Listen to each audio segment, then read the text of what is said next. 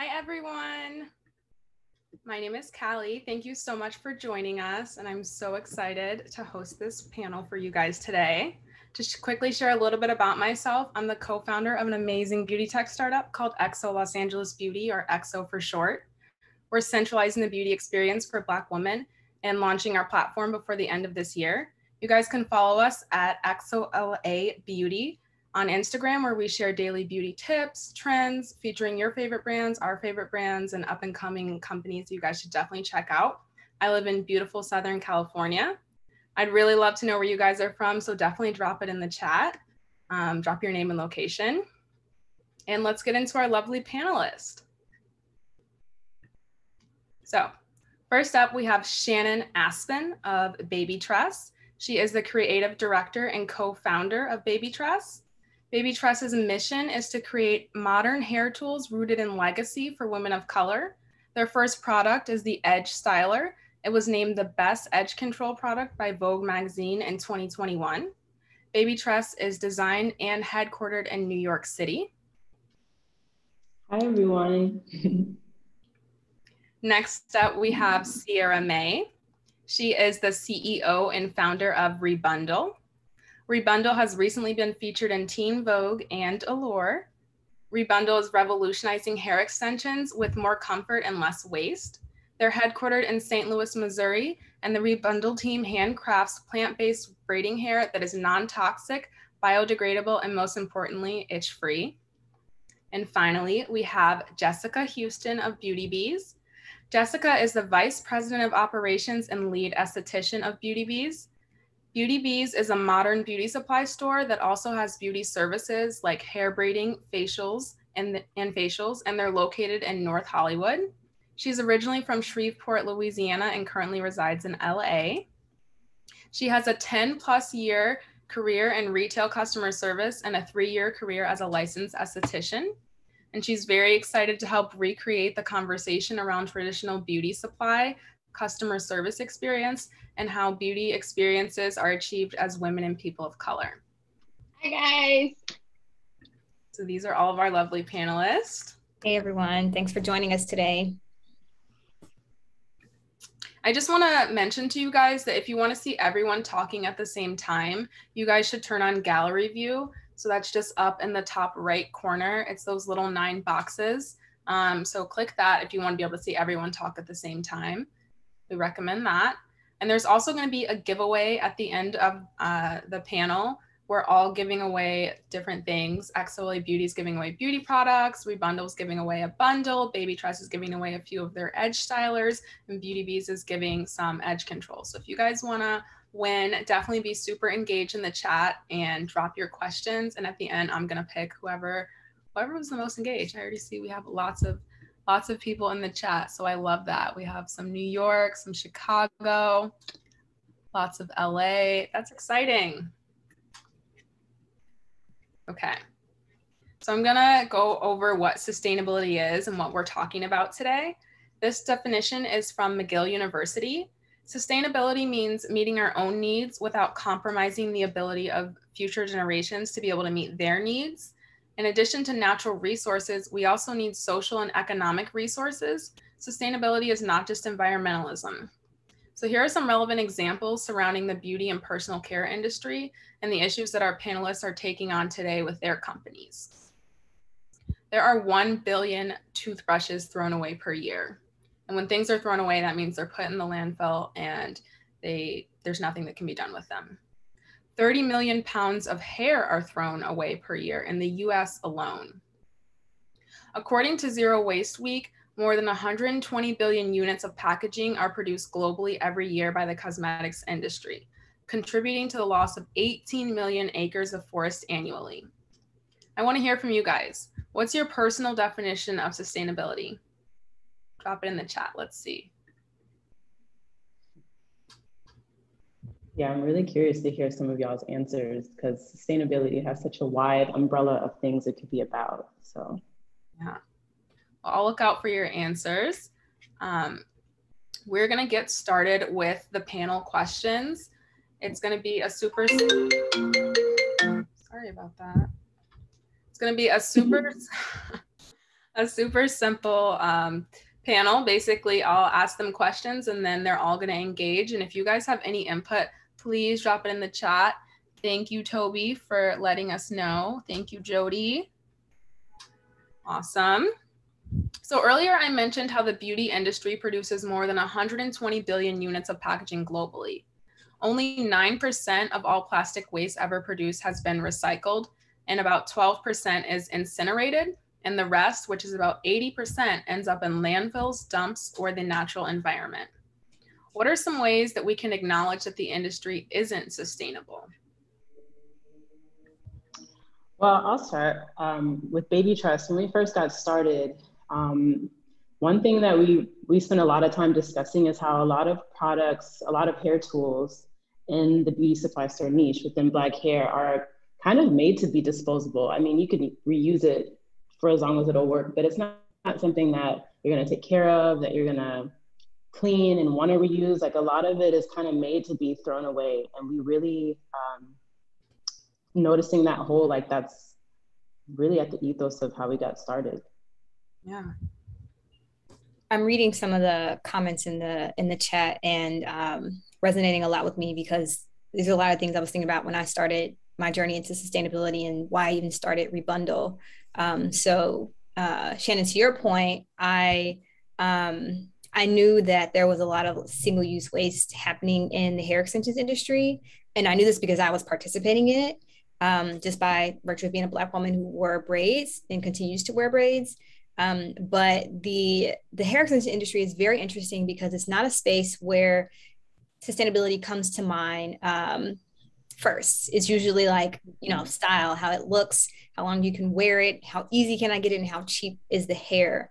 And when I really started to dig into the data on like how much of this stuff is produced per year, how much we think is produced and thrown away each year, where is it being made, how is it reaching in the US and everywhere else, and then what happens to it afterwards, I was really petrified by just the gravity of like how much waste was being created. And I knew I did not want to participate in that anymore. And so the hair extensions industry, it's a real opportunity for this industry as well as others to take a look at the way that we have our relationship with these products and the waste that they create, and create new opportunities to be better.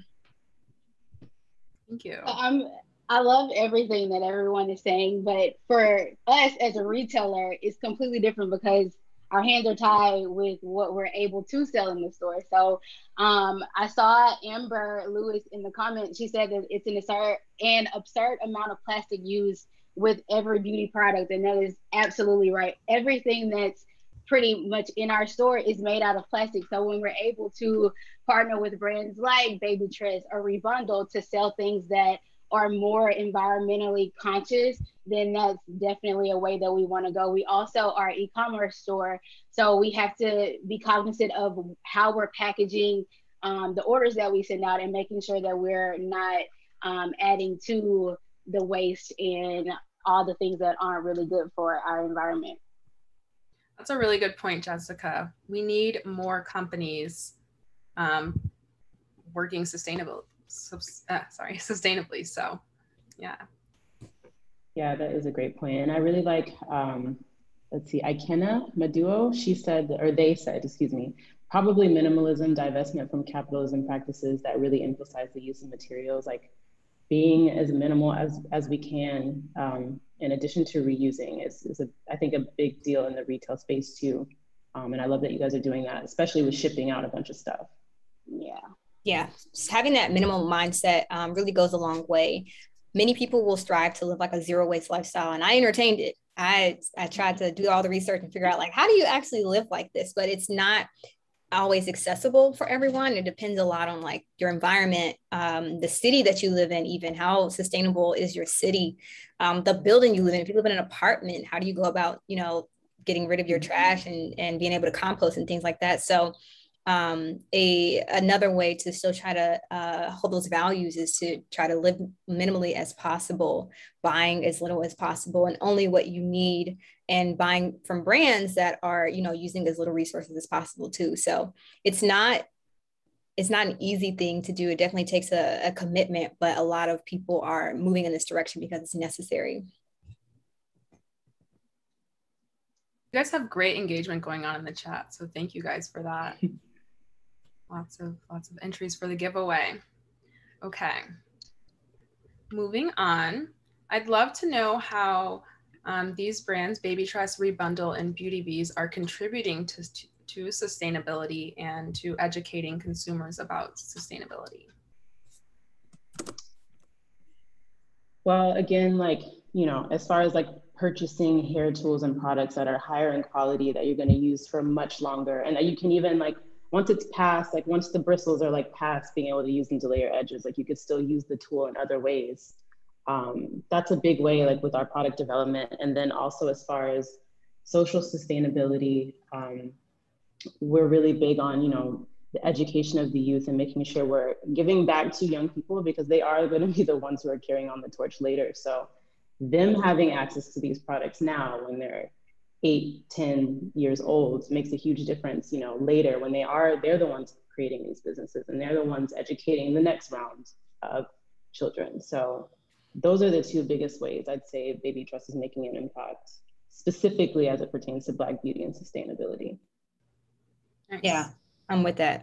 Shannon, I started with education before we had a product, before we had a platform. I was just getting on Instagram, talking about the things that I learned in this industry and the things that I was trying to do to be better, and informing our community on what it looks like to, you know, live sustainably with your hair, wearing your hair in braids. So education is a big piece of our platform. You can go to our website. We have tons of information about our own products, as well as what we know about plastics synthetic hair.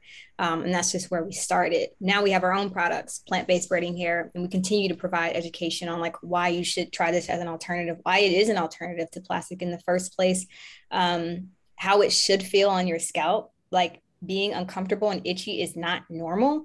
And that has something to do with sustainability as well. Like, it's not sustainable to buy a product that you know will irritate your scalp and you may take it out within days. That just adds to the waste. So we carry these conversations and try to invite people into like thinking differently, because these alternatives have to exist. We have to move forward in this way so that this waste doesn't continue to grow.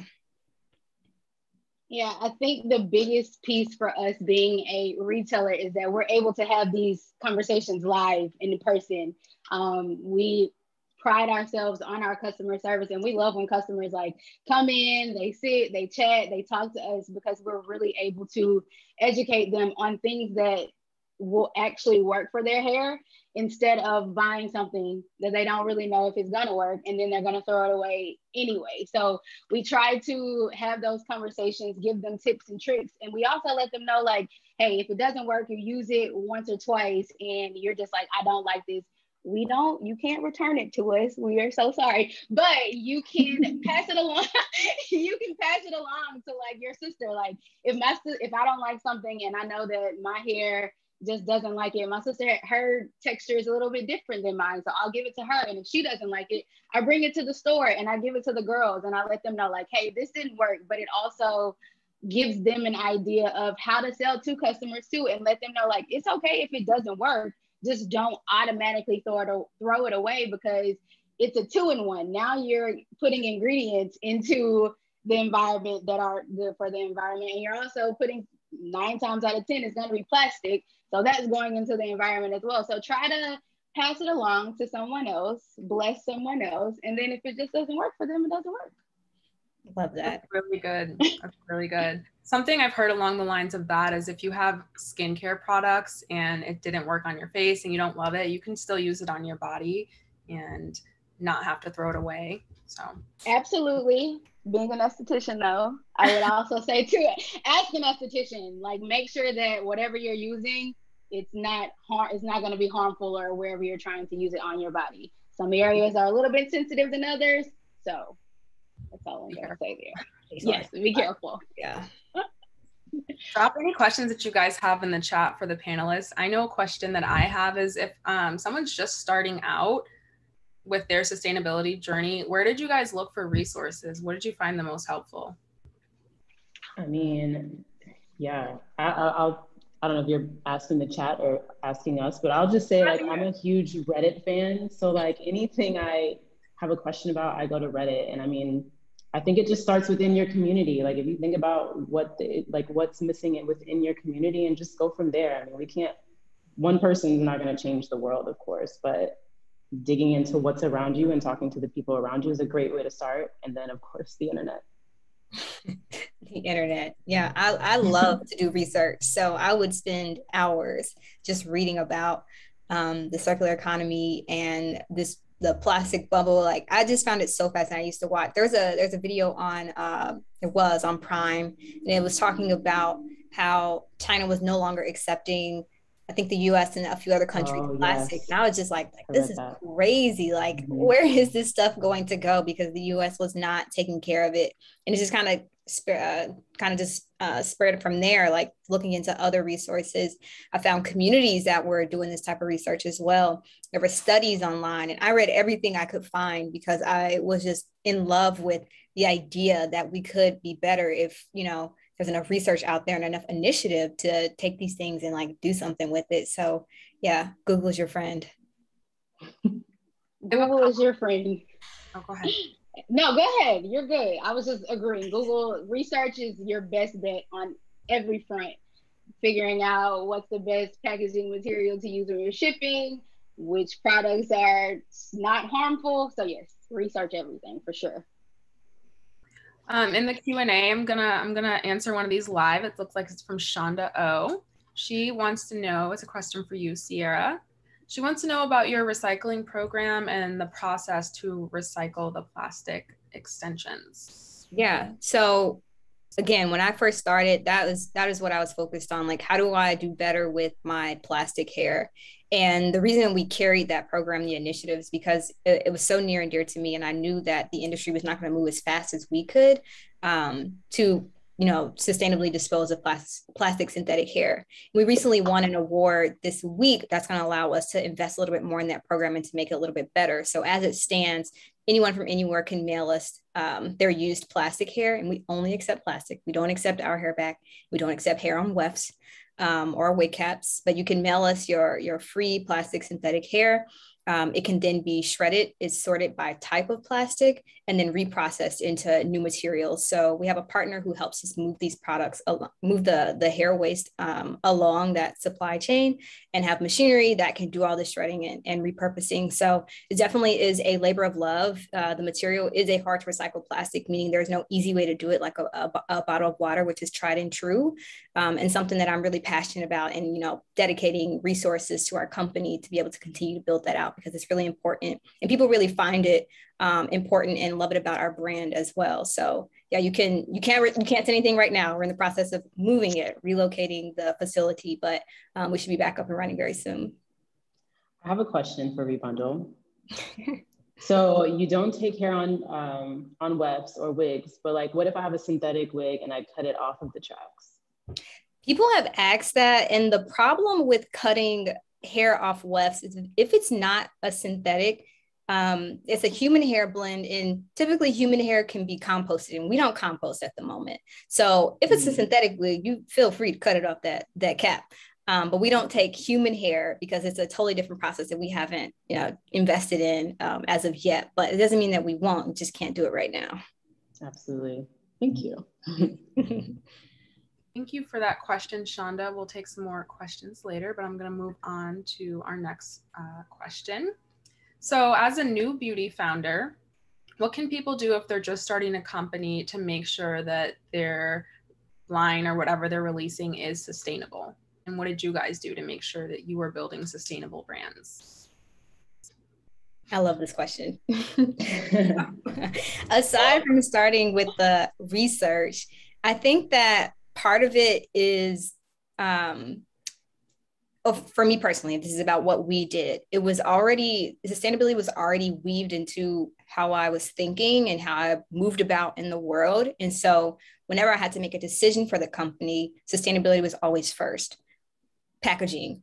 I knew that I didn't want to sell our hair in the plastic sleeves that we're used to seeing hanging in beauty supply stores. I didn't want to contribute to plastic pollution in that way. So we use reusable drawstring bags that people can hold their hair in until they're ready to use it, and they can repurpose them afterwards. And just starting there, like you have to have this mindset that plastic is not always first. There are other alternatives. And if you think that way, you can begin finding more materials and more alternatives out there just by looking and knowing that you don't want to start with plastic first. I can piggyback off of what you just said. So along with how we package orders to ship out, we also have reusable bags that we give our customers in store, which is a super cute branded bag, but it's a very like sturdy bag. So it can also be reused outside of the store as well. So definitely figuring out ways for you. In LA, we have to pay for bags essentially. So it's like a double entendre. If you're coming into our store, you're getting a bag from us, but then you're going somewhere else and reusing it. So when customers, it's like a subconscious thing, a mind trick on them, like, okay, well, you live in LA, so if you get a bag from us and you go to Target, you're going to also use this bag. So figuring out ways to bring your consumers along with your journey of being sustainable when they're not even in your store is super important as well. Yeah, I would say for Baby Tress, it's a little different. So like, you know, Rebundle like came out the gate like with the sustainability. For us, in the very beginning, we were much more focused on the design of the product itself, and which I know we're going to get into like the financials a little later. But for us, like the packaging was like part of it. Like we were just like, we want to make sure the brush is like cushioned enough for like shipping, and like it's going to be shipped a bunch of times. We want to make sure it's good for that. But we didn't think, you know, what if we come out with, we weren't thinking about like the material of the packaging. So now our packaging is plastic. And, you know, now we have to like sell through the inventory that we do have so that we can innovate the packaging around the product that we already have. So now we're kind of like backtracking just a little bit. I think, you know, knowing what we know now, it's definitely much easier in the beginning to take your time to just think about the future impacts of what you want to create, and, you know, think about how it's going to live with the consumer. Like, you know, who's this person that you're creating it for? What's their actual lifestyle? What are they going to do with this box after they take the edge styler out? Like now it's just here, as opposed to like, perhaps we could have done a little baggie or something that they could reuse. I'll just say slow down and just think about what you want. And again, talk to your community so that you don't end up with, you know, thousands and thousands of units of inventory that is contributing to the plastic problem. It's lessons learned, but the research and taking time to also source vendors too. I know that when we first started, because we were so like thinking about the design, like we wanted to like, we were excited to get it out into the market. And I think if we had just slowed down just a tiny bit, I mean, no regrets because things are great, but still like just slowing down a little bit sometimes makes all the difference. And really consider, like that can go in your business plan when you're first conceptualizing everything that you want to do. Like consider your your sustainability aspect. As far as environmental and also social too. Like who are you collaborating with to make this project happen? Thank you, Shannon. I think that was a really thoughtful answer. And I think it really shows that there's always room for improvement, and brands can always continue innovating. Just because it's one way doesn't mean it always has to be that way. So I think that's a really good point to highlight. You guys have some really good questions, so I'm going to ask a couple from the Q&A. There's a Q&A feature, by the way, if you want me to see your question directly. The first one is for BEAUTYBEEZ. How do you guys go about advocating for more sustainability practices in local beauty supply stores and in possibly even the brands that you guys are accepting in BEAUTYBEEZ?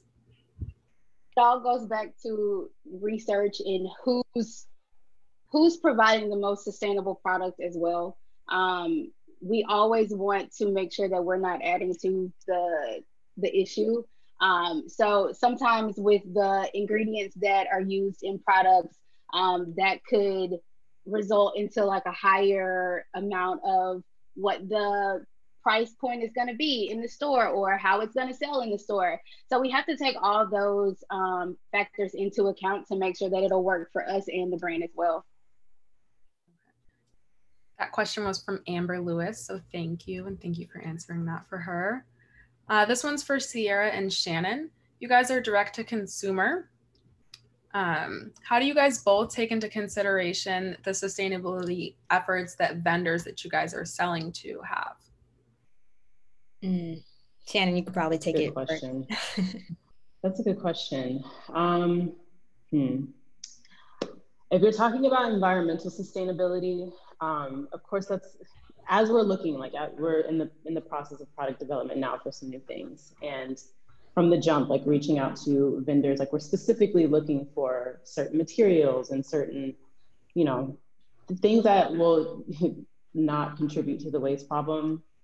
It's really tricky because, the more innovative packaging suppliers and the more innovative chemists are way more expensive. And if we want to be accessible, if we want our products to, reach the masses, it's almost like we have to compromise. Like which thing kind of is more important, because we don't have millions of dollars in investor funds. We're bootstrapped. So it's tricky, but when we're looking for these vendors, like that's the first thing we're asking about, and we're talking to our community to see who they know. Like that's like the best way to go about it. Thank you for that. That question was from Chanel Lake, so thank you, Chanel. We're going to move on to our next panel question, and then we can answer some more. You guys are submitting really great questions, and I even see some more I want to get to, so thank you for that. So oftentimes products that are sourced and produced sustainably are more expensive. Why is that? And why should consumers spend the extra money? I can start because our price point is obviously higher than all of our competitors, but with good reason. So on average, a pack of plastic synthetic hair is $5 to $6. And I look at this two ways. I consider the hair extensions industry to be like fast fashion, meaning these products are made within seconds, with millions of SKUs and millions of pounds of these products made per day. And that is not who we are. We've also just launched this year, and so there's some level setting and expectations that we have to share with our community and our customers. But we're not a fast fashion brand, meaning we have real people who make real money to make our products by hand for the most part. We sourced our materials carefully. We source our packaging carefully. And we also invite you onto an experience of plant-based braiding hair for the very first time. So our price point reflects like where the market is headed, the value add that we have for you as a consumer and the industry overall, as well as education on like why you should be making this switch. So it's something that we get asked every now and then, but we also have seen that people are understanding that you pay for better. Sometimes you just pay for better, and if you want better, you're willing to make that switch. But it doesn't mean that we want our products to be not accessible to others, but we also understand that where we are today and the size of our company and being new, that it may seem inaccessible to some, but we've set that price point for a reason and invite you to join the community and take part in like why you should want better. Toby Shannon had a really thoughtful input that I really liked. She said the sustainability is affordable over time, because when you can reuse the products over and over, then it's not as expensive. So thank you for that, Toby. Yeah, totally. There's a saying that the cheap pay twice. So yeah, that's true in some cases. Not saying it's necessarily true for us, but it's true in some cases. Yeah. Definitely the cost per wear over time, if you're buying quality things that last for longer, will absolutely even out. I have some as far as why sustainable products are more expensive, I have some numbers that we've been working on for Baby Tress. So we're working on a new product. I won't say what it is, but I guess it might be kind of obvious to guess. But what we were thinking was, is there a way to create this product and have reusable packaging? Is there a way to maybe your first purchase is a really pretty glass jar, and then there's you can pull it out and then we can just ship you, so you keep the same jar. But that product doesn't really exist, right? So now we have to innovate something new, which already is way more expensive than just buying what's available. So, currently, in order to create this brand new packaging, just to create the mold itself is like upwards of like $40,000, right? That's just the mold. That doesn't include like minimum order quantities or the cost of the formula that we're putting in it or the cost to ship it. Like that's just the mold to try something new. And the cost of innovation is very high. So for a startup, again, like I said before, like then you have to compromise on things. Like maybe the packaging can't exactly be reusable, but it can be glass. And then, after you're done with the product that's in it, then you can put a plant in it or something, which I love seeing people do that. So yeah, it's just the cost of things are very high. And then it also depends on where you're producing it too. We did decide to produce overseas because we wanted to keep our product at a certain price point. But if you want to produce in America, like, or any even closer, if you want to produce somewhere closer, like that's also an added fee. And it really is, it would have to be the businesses making the shift. I think the more these businesses are looking for these products and the more these B2B businesses will have them available. And then also it's the consumers demanding those products and only purchasing them because money talks. So I hope that answers the question. Thank you, guys. I think as a retailer, we see it more so in the ingredients that are used in the packaging that the product comes in.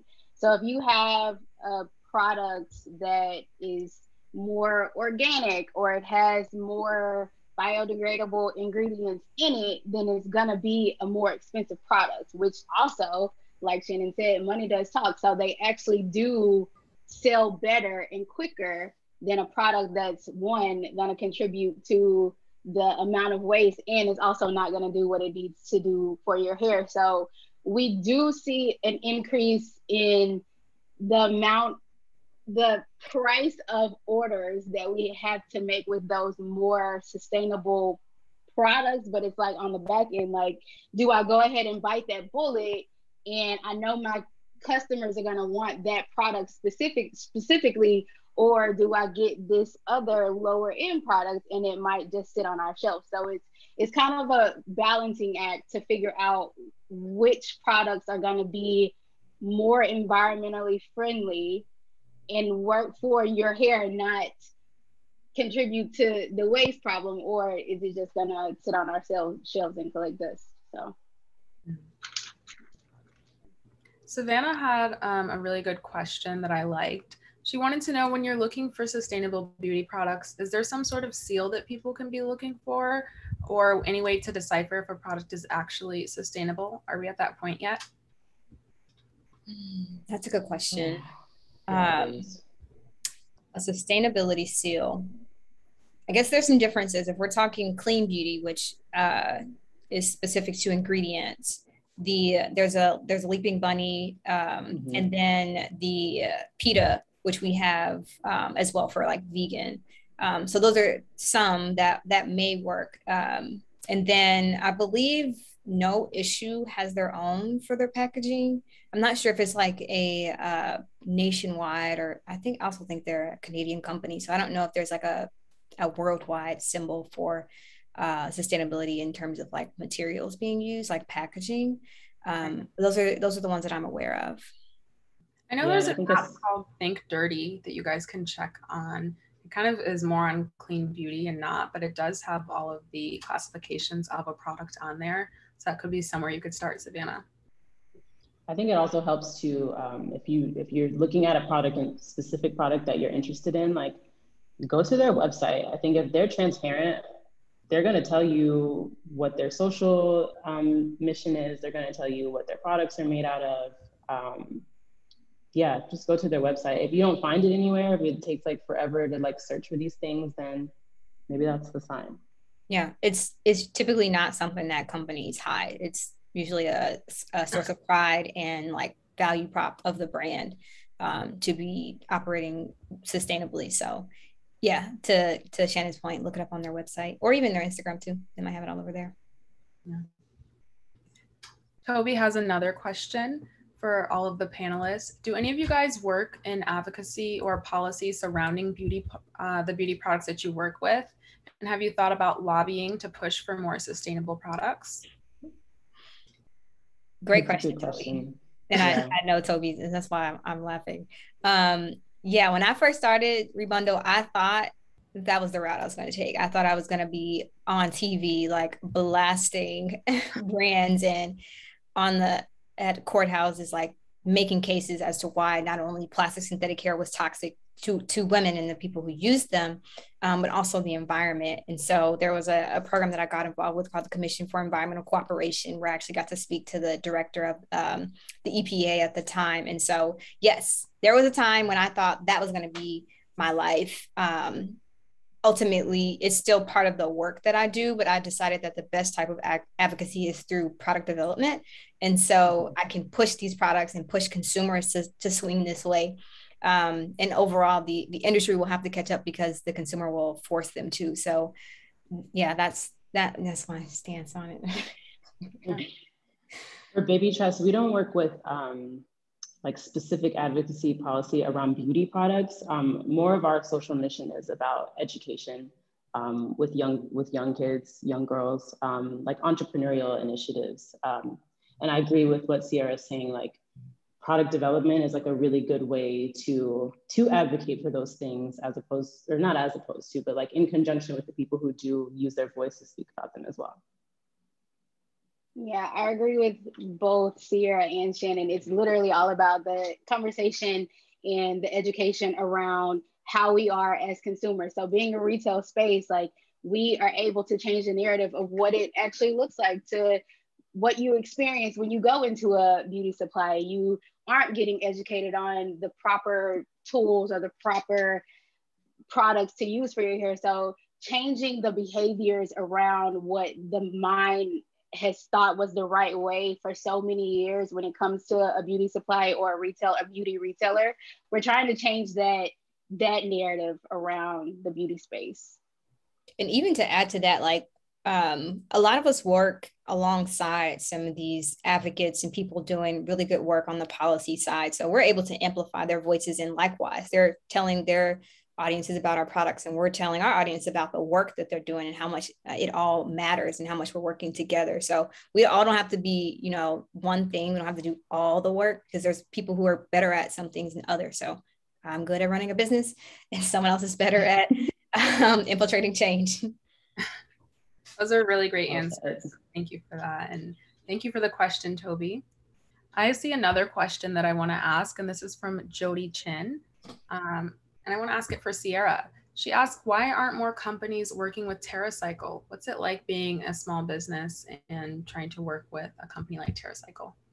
Yeah, TerraCycle does great work. They're also really expensive, which speaks to the point that we made earlier. And so it can be inaccessible for small brands to work with them. And I know this because I tried to take that route as well. From what I understand about how they operate is their real value prop that they offer is to like large brands who are putting out millions upon millions of products per year.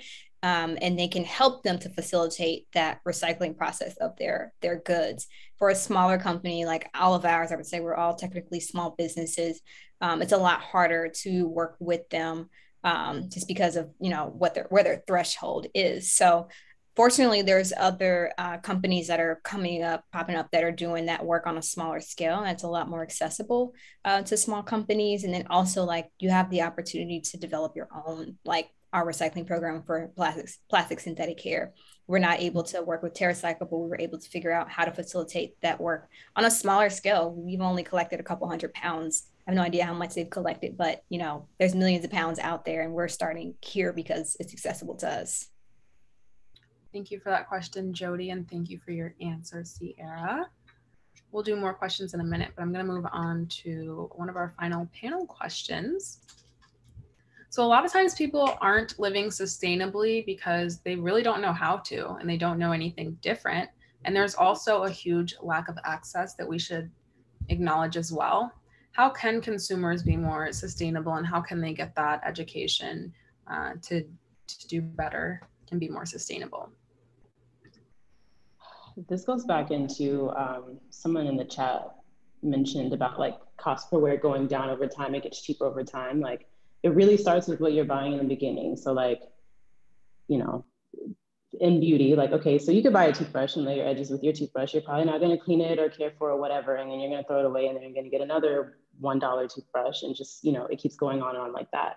Versus, you know, taking time to find a tool that meets your needs well, that you want to keep, that you want to clean, that you want to use all the time. Maybe you have one or two just for different things, but like ultimately you're keeping the same products. I mean, it's a whole consumer mindset shift in how we just consume things. Even like something as simple as like drinking water, right? Like a lot of people use plastic water bottles.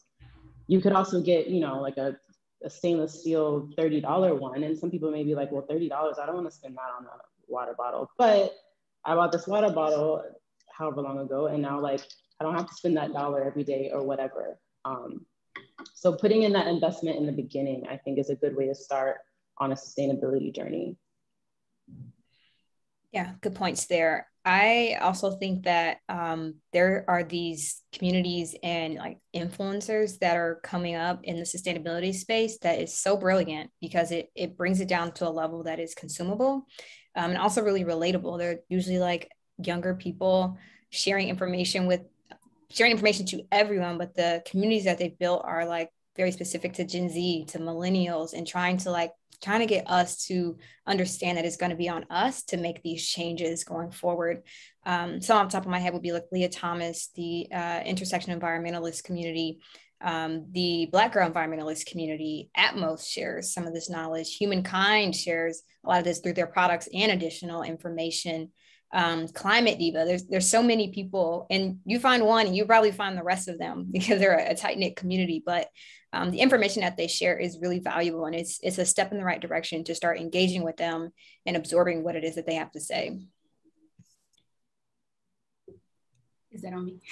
I think as a beauty provider, we're taught in school to tell our clients to come see us every 3 to 4 weeks. But realistically, I'm a realist. I'm going to have a conversation with you while you're getting your service done. If you don't need to come back to see me every 3 to 4 weeks to save the amount of tools that I have to use that sometimes aren't able to be environmentally friendly, then that kind of lengthens the time in between your services. So instead of saying come back every 3 to 4 weeks, I try to stretch it out every 5 to 6 weeks so that we're making sure to like keep you on a treatment plan, but it's also minimizing our footprint in the environment.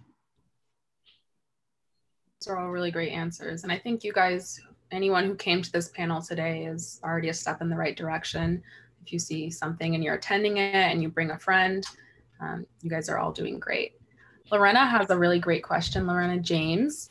She says, in her experience with sustainable education, workshops seem to be a great method to educate people about products and sustainable living. Have you guys seen a lot of interest in this with your workshops, especially during COVID? Or do you find you're having to pull people in? I mean, this is the first discussion that we've had, like a roundtable or like a, you know, more than myself and one other person on live. I think that people are either coming to our brand for a product or for education, or both. Maybe they find one, they come for one and they find another. So I don't think that it's been more of a challenge for us to build community around sustainability because we made it very clear that's who we are and that's what we stand for. But it doesn't mean that there aren't better ways to invite people in to like absorb this type of information. Also, don't think that people, like when it comes to like hair products, I don't think that people right now are thinking about, if I don't like this product, what can I do with it besides just throw it away? So having the conversation around something as simple as giving it to someone else, you might not think about it and you might just let it sit under your cabinet for a while and then you do a purge and then you just throw it all away. But if we're having those conversations while customers are in the store, then we're able to like get it on their mind so that they feel like they have another option than to just throw it away.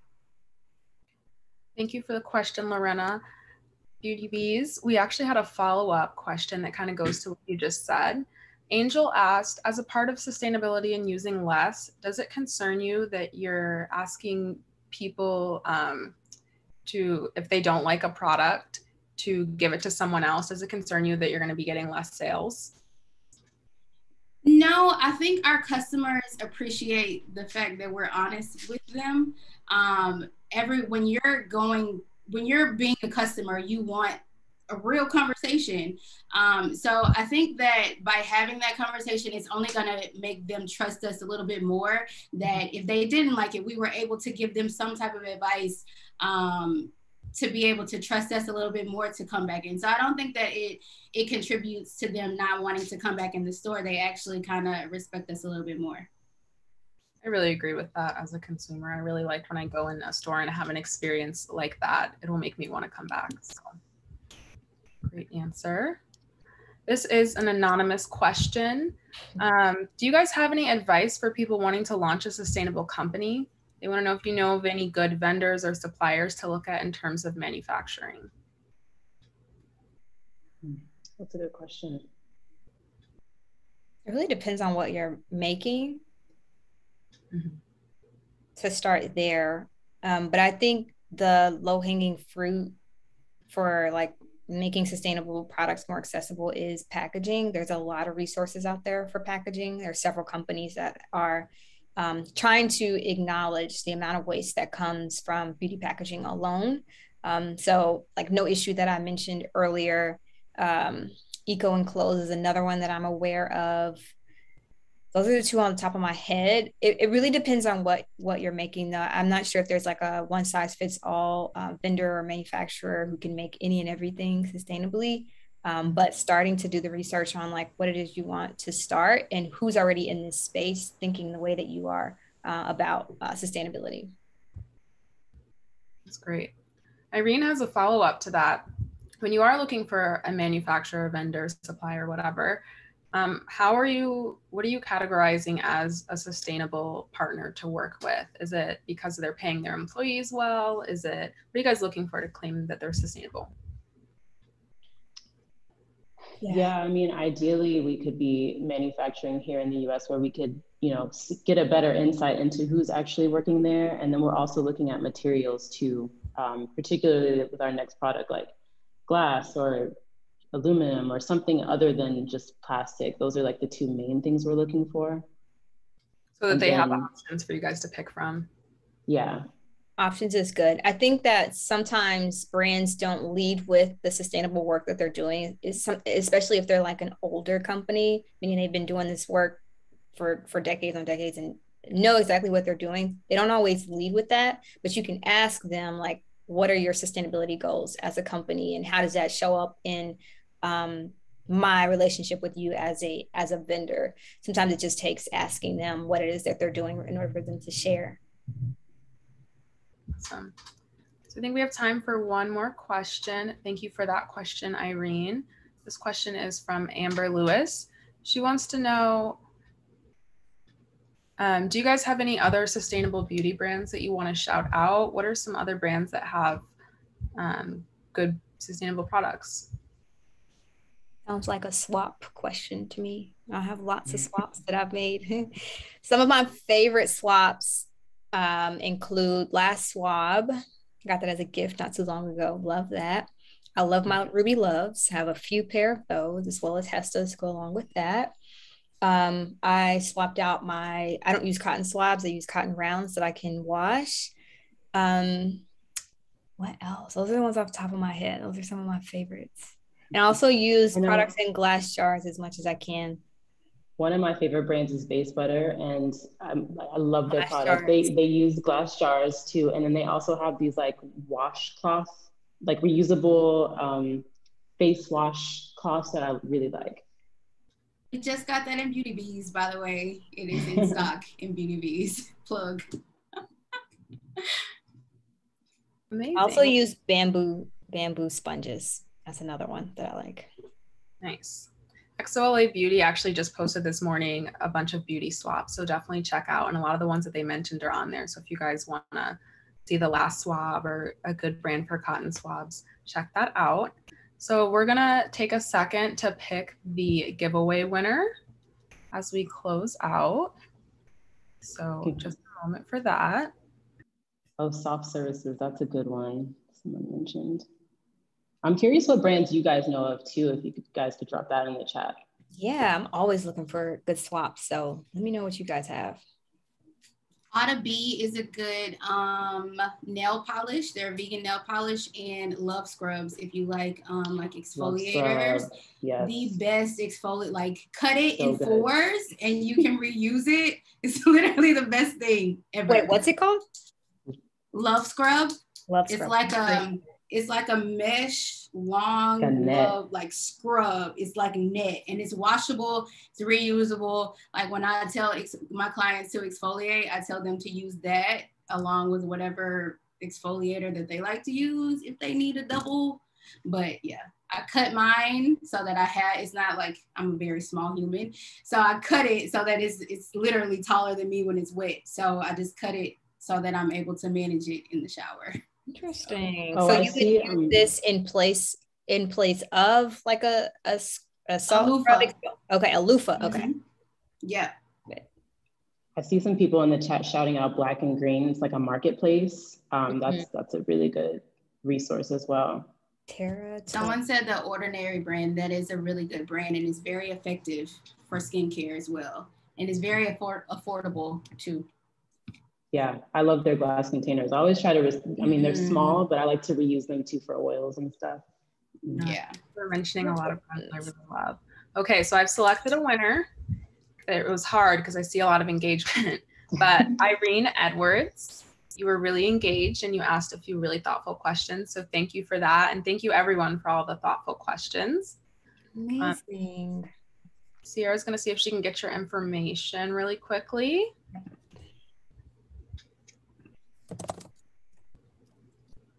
Yeah, there were a lot of really good questions that we didn't even get to. If you guys want to answer any really quickly. Let's see, there was one.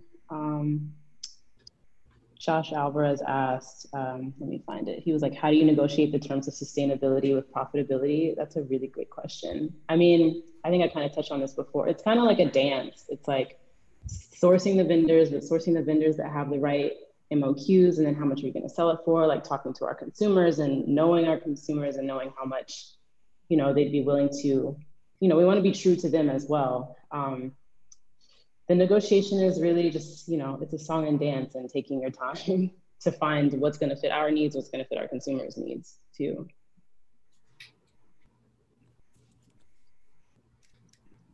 All right.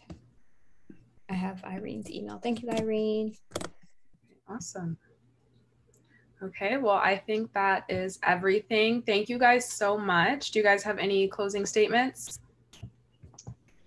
I just thank everyone for coming. Like, we really pulled this out sort of last minute, and I think it was a great success. And thank you all so much for your questions and for engaging with us. And if you want to follow more of Baby Tress, you can follow us on Instagram. We're Shop Baby Tress, and also babytress.com. And that's it for me. Yeah, thank you guys for coming. I hope that you were able to take away at least some starting points for continuing or beginning your sustainability journey. And of course, follow us on Instagram and Twitter at Rebundle Co.